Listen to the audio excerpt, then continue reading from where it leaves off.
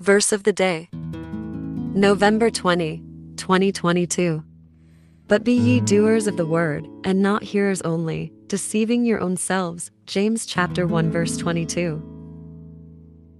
Inspiration. It is easy for us to sit in church and listen to the word and tell ourselves, that is enough, but is it actually getting through to us? If we have any actual faith, God tells us it will move us into action. If we are not moved to action, we must reconsider the state of our faith. Even if we have great understanding of the word, if we don't have faith, we have nothing. Let us pray. Lord, light my heart aflame with passion for you. May I always be longing to serve you. Cast away all my laziness and let it be behind me, just as all sin is behind me in Christ. Make me a servant of your kingdom. Amen.